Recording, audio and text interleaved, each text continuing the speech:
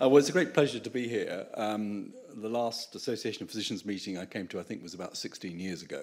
And a particular pleasure to deliver the Osler lecture.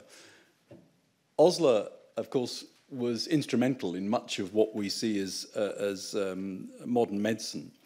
And I was interested that when he left his post in Philadelphia in 1883, he gave a lecture in which he described the characteristics that a doctor needed. And he said, being imperturbable, I'm not going to get it right now. Imperturbability was important. So calm amongst the storm. He also said equanimity was important. He said that having a moderation of emotion and tolerance was important. And I was thinking about those two characteristics as I look back on my 5 years as government chief scientific advisor with 4 prime ministers, 6 chancellors, 7 secretaries of state, and 10 science ministers. And I thought, actually, they're not bad characteristics to look for in a chief scientific advisor either. So Osler, I think, remains relevant to all sorts of areas. I'm going to talk about government, but I'm going to start by talking about personal experiences in academia and industry, and I'm going to try and bring those things together. So let me start by what actually made me interested in research, and it was an observation that Robert Furchgott made when actually he was well into retirement. And he made an observation that if you take a blood vessel from a rabbit, it would relax to acetylcholine only if the endothelium was intact. And if you damage the endothelium, it wouldn't relax any longer. And he described endothelium-dependent relaxation and said, there is a diffusible factor which causes that relaxation of the smooth muscle. And I was interested in the question, well, is that relevant to human blood vessels and human disease?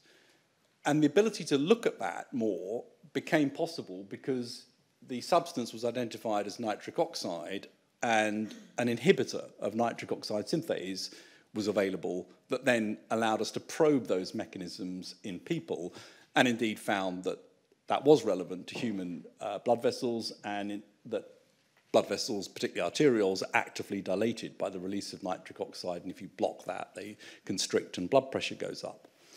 And that led to all sorts of other experiments and approaches, and for many years I was interested in the cellular consequences of that. And when I left academia after 20 years as a clinician and an academic, I put together a slide to try and introduce myself to my next role, which was going to be in industry. And I realized that essentially I'd become expert in nothing because I'd moved across a number of different technologies in order to try and answer questions. So whether that was the original one of trying to look at blood flow in the forearm through to imaging, animal experiments, structural biology, chemistry, using large electronic databases to try and answer questions, including health records. And it made me think that one of the advantages of academia is you can follow your nose, and you can follow your nose to the question, and the question trumps individual technologies. It doesn't sit within the bounds of individual technologies. So a big advantage, an important part of academia, is the ability to follow your curiosity, is the ability to work with many other colleagues who are expert in different disciplines. And this has come up several times during this meeting, this notion of interdisciplinarity and building across disciplines to answer questions and keeping the problem central. What is it you're trying to understand?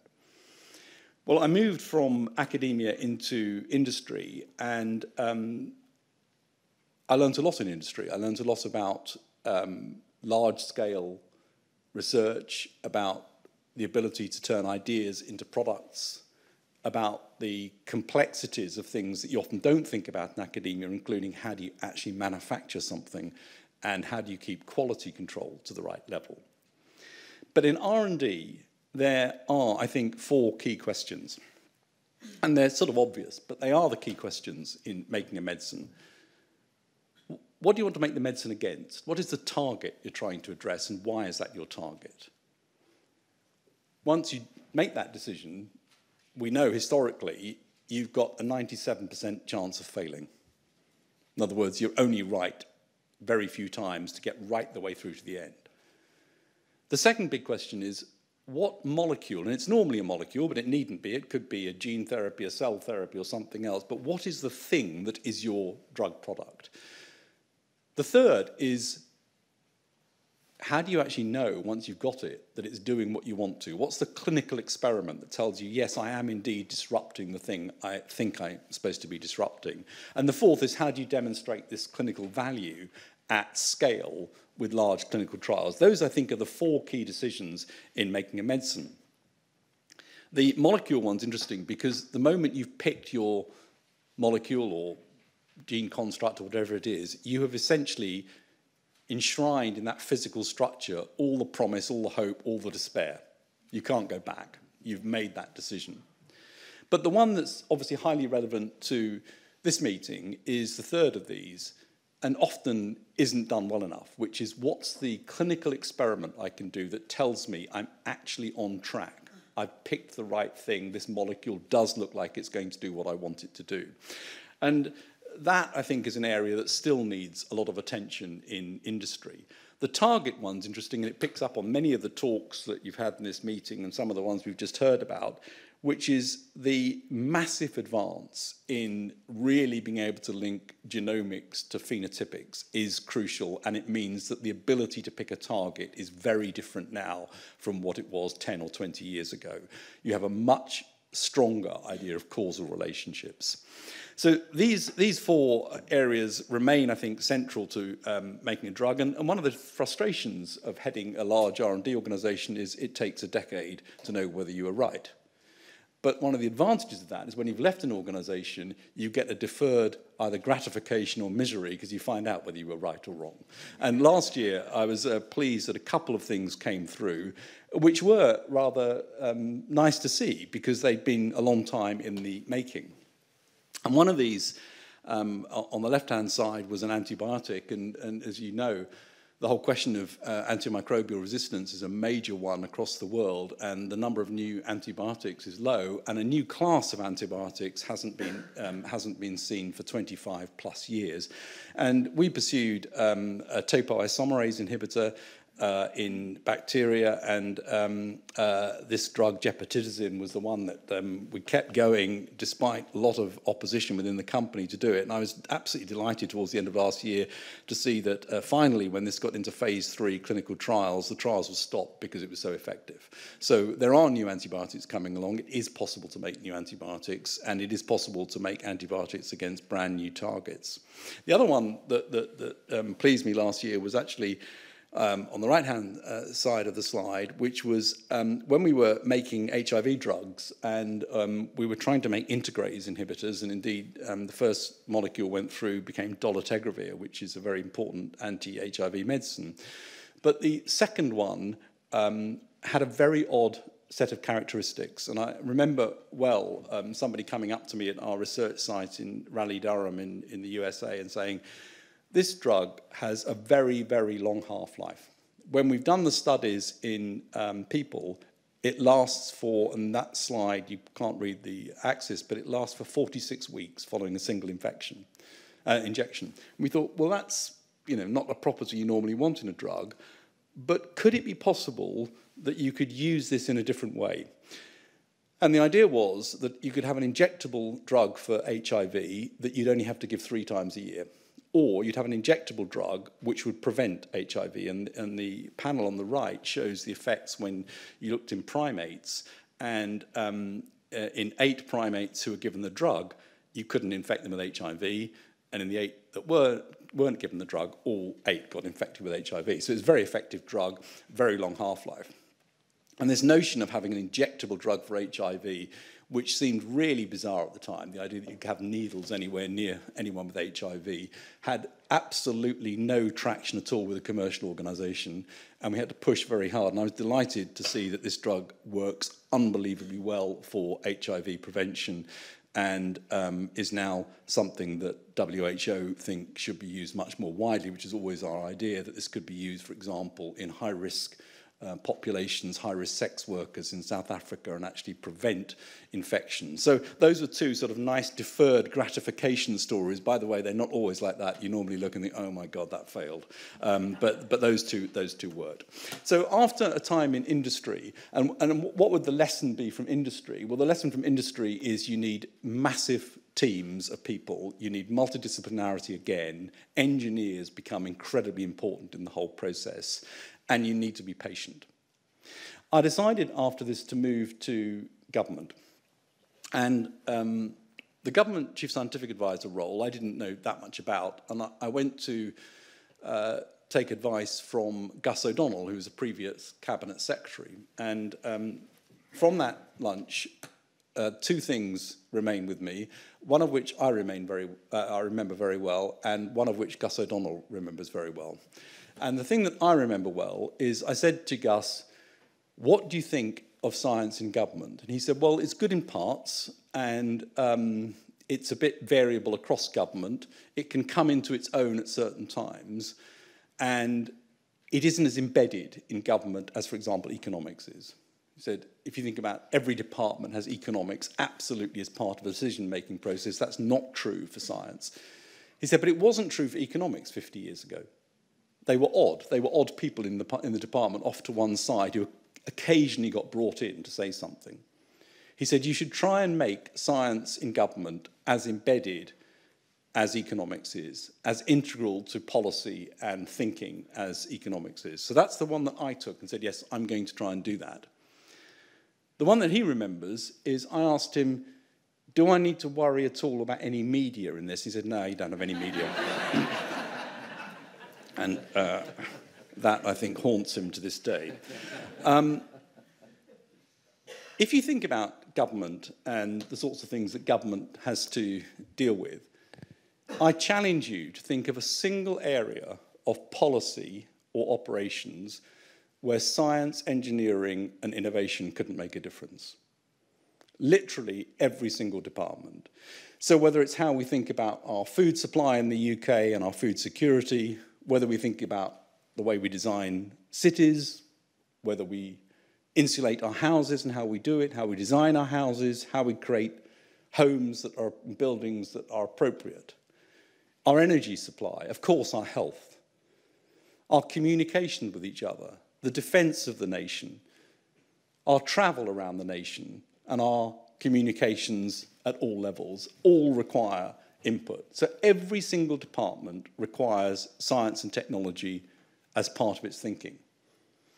If you move to defense, security, resilience, it's very clear that that's dependent on science and technology. And the picture at the bottom there is one of the ones that occurred on my watch, which was the potential collapse of Toddbrook Dam, if you remember that. Huge engineering challenges, huge issues around what water flow would be following a collapse of a dam, what the implications would be for vital services, and where the expertise was to try and answer some of those questions. And the final thing is, if you think about the economy, 7 out of 10 of the world's biggest companies are basically science and technology companies, and they grow faster than other companies. And if you look at the relationship between total spend on R&D in a country and growth, there is a positive relationship. So if you want to have an economy that grows, you've got to have very good science and technology. So you put all that together and say it's involved in everything, it's important for security and resilience, and it's important for growth. It reinforces this view that it ought to be something that government cares about deeply and is good at. So my first question was, is government good at it? And we undertook a review which was published in 2019 called the Science Capability Review, just to try and ask some questions about what science was like in government. Science budgets, we found, had decreased over a decade, and they'd been disproportionately decreased compared to other budgets. And in some departments, the spend on R&D was a fraction of 1% of the total spend. Now, if you were a company and you said, I choose to spend a fraction of 1% of what I do on R&D, you've effectively declared yourself to be a no-growth commodity company. So that's a problem. departments weren't clear about why they had science in their department, or indeed how they organised it, or what the leadership was. The resources to people who were scientists in governments weren't as strong as they should be, and the public sector research establishments, of which there are 70 or 80 dotted around the nations, were variable. Some were outstanding, like the Met Office and the National Physical Laboratory. Others were somewhat neglected. But perhaps more striking than that, of the 1,200 people on the fast streams, that's the graduate scheme for the civil service, 24 were on a science and engineering fast stream. Of the 400 on the generalist fast stream, so these are the future permanent secretaries and leaders of the civil service, of the 400 on the generalist fast stream, 45 had a STEM degree. So massive skewing towards non-STEM bias in the civil service can't be right. I don't know what the right number is. I know what we've managed to get it to now, which is 50% target, and that feels about okay to me. It shouldn't be 90%, but it shouldn't be 10% or 11%. So a lot's happened to try and improve this. Budgets are better. There's a chief scientific advisor in every department. There are structures in departments, and we've got targets for fast streamers, and there are better resources. So yes, government science is in a somewhat better place. But of course, government can only be good at science if there are other things that are true as well. And one of the things that has to be true is academic science, and foundational science, as I put it, needs to be good. Where are we in that? Well, by any measure, we're world class. So we have 3 or 4 of the top 10 universities in the world. We have less than 1% of the population, but 14% of the world's most highly cited publications, and funding has increased. So we've got a good base, but, and Paul Nurse has pointed this out recently, we absolutely should not be complacent about that. Many other countries are moving very fast to increase their funding, and we're standing a bit still in places. So there is a risk there that we shouldn't take any of that for granted, but we have outstanding science base. What about industry? Well, we have some big industries. We have aerospace, we have pharmaceuticals, we have a number of other sectors where we have quite good R&D base, but a lot is changing in terms of startups. And we have a good startup situation in the UK compared to the rest of Europe. We're not as good as the US, but there are some quite striking differences. On the left-hand side, it's the number of venture capital deals in so-called deep tech companies, so companies really focused on developing the technologies. And the numbers, baselined against the start, is roughly the same growth rate in the UK, Europe, and US. But if you look on the right-hand side, what's the average deal size? Europe and the UK are so much lower than the US, and that's a problem. So if I try and summarise where I think the sort of industrial situation is, we've got some big companies in some sectors with a lot of R&D. We've got a good startup scene.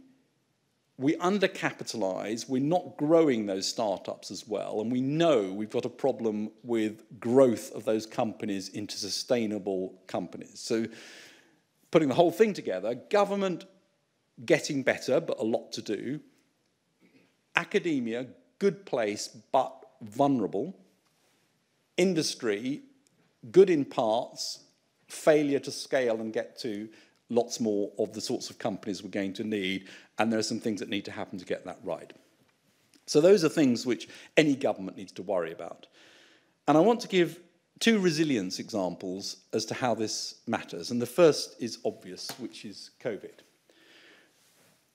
On January the 3rd, 2020, I was away, and I sent a message back to the Government Office for Science to say, I don't like what I'm hearing about what's going on in Wuhan. Can you activate the SAGE mechanism and start thinking about whether we need to call a meeting at some point to understand what's happening? And during January, we had a number of meetings without calling a formal SAGE meeting till the end of January, but we started to look at the needs, and of particular, what the research needs were, together with the research funding agencies, and Wellcome Trust was part of that, as well as the government funding agencies. And we looked at a number of areas from social science through to virology, epidemiology and others, and we looked in relation to vaccines. But the foundational science base of the country was crucial to be able to do that. It was easy to get experts because we got lots of them around the university.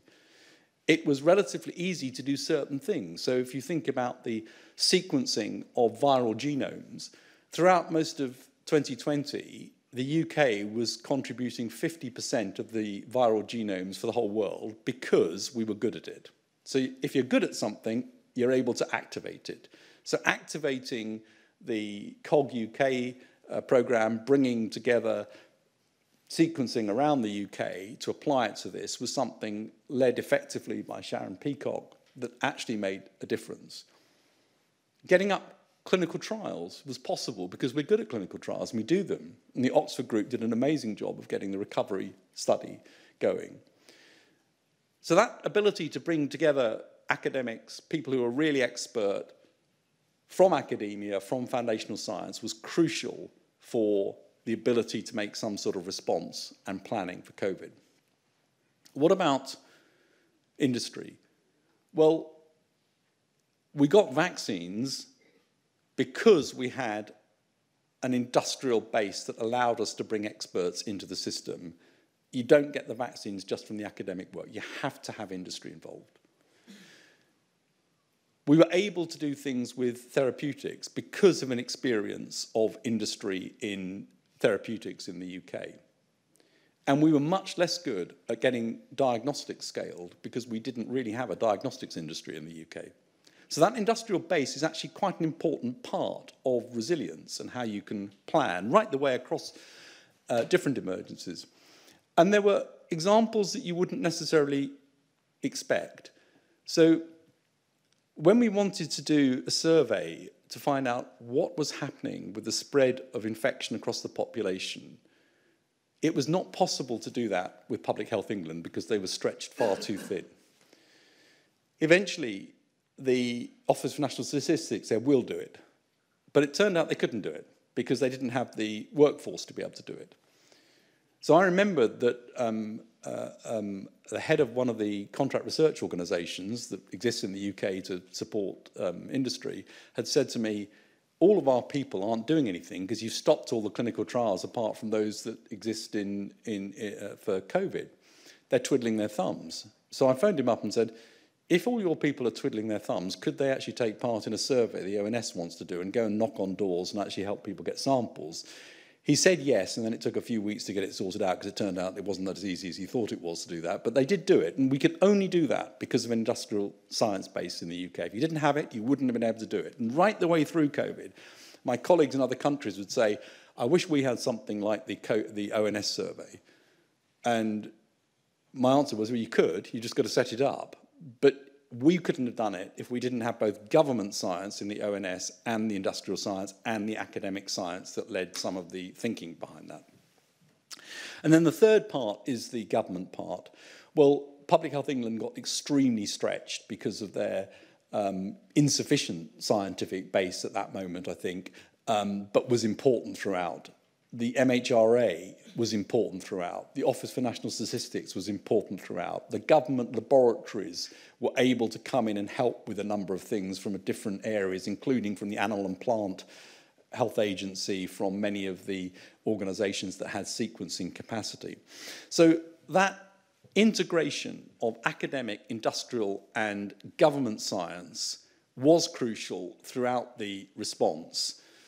And there are things that take you by surprise, and part of government science, which I absolutely did not think would be important, and I only learnt about recently, and it wasn't important during the COVID pandemic, but it may be important for the future, was when I was at the Natural History Museum and I got shown the bat collection. And as you might expect, there's somebody who's deeply enthusiastic about bats who leads that. And he said to me, we wondered if we could take a sample from our very old collections and whether we could detect coronavirus if we took a needle aspirate. And sure enough, he could pick up sequence of coronavirus in bats stored 120 years ago. And he got together with his mates across the other natural history museums, and they're doing a survey now to see if they can look at the evolution of coronavirus in bats from collections from 100, 150 years ago. What an extraordinary thing. You know, the people who collected those bats could have had no concept that they could be used for that, which then gave me a very, very unpleasant moment of thinking, what is it we should be doing today in a museum like that in 150 years' time, people are going to say, thank God they collected that, even though they didn't know why they were collecting it. So unexpected things happen from just supporting science. If COVID is an example of resilience and how you use it in emergency, it also turned out to be a growth story in the sense that the response, particularly the formation of the vaccines task force, which brought together industry, academia and government, meant that the industry started to invest more in the UK. And we heard a bit about that this morning, I think, in a question somebody asked about vaccine infrastructure in the UK and what's happening. That is a growth story because of the way it was possible to respond. The other great emergency which all governments face that's going to be much longer lasting and much more difficult than the pandemic is, of course, the climate crisis. And exactly the same three things matter. Academia spotted the problem, described the problem, brought it to everyone's attention. It remains crucial for things like what is happening on the effects of climate, the extreme weather events, the rise in sea levels, the change in biodiversity as a result of climate. It's going to be important for understanding things like clouds. Clouds are actually very difficult to understand, and they have a big impact in ways that people don't predict very well. Industry is going to be important because the solutions to this are going to be technological in part and scaled technology. Got to get into every household. And government's going to be important because they've got to integrate this and make it happen right the way across the country and fund things for the future beyond 2050, like nuclear fusion, which only governments can really put enough resource in to make that happen at scale. So this trio of industry, academia and government is crucial for pretty much any area of emergency you think of. And so that leads to two final points. Science isn't something that should be done off in one corner. It's for all of government, every department, and therefore it is a prime ministerial accountability. And one of the things we set up was a National Science and Technology Council chaired by the Prime Minister. The idea was to put it on the same footing as the National Security Council, because an incoming Prime Minister is highly unlikely to say, you know what, we don't need a National Security Council. They should feel the same about National Science and Technology Council. And if they do want to not do that, they're going to have to make a positive statement now to say, I don't care about science and technology. They can't just do it by neglect. So this is a very important step. Boris Johnson was the first Prime Minister to chair it. It had an interesting little period during Liz Truss's brief time, and Sunak is now chairing it, and I'm absolutely sure that the Labour Party, if they got in, would do this as well. So this is, I think, now a fixture, and it's important because it doesn't just sit in a single department. Department for Transport, Health, MOD, Housing, all need to have science and technology. And my final point is, these are really difficult problems, and difficult problems don't get solved by monolithic thinking or monolithic institutions. And so the fundamental nature of diversity in science is so crucial to all of this, and is often misunderstood as a sort of nice to have. It's not, it's a fundamental essential. It's the only way we're going to get decent answers to problems. It's the only way we're going to get the right level of thinking across. And it's part of diversity from every aspect, including, of course, that integration of things that I've talked about and interdisciplinarity. So thank you very much for your attention, and I'm happy to take questions.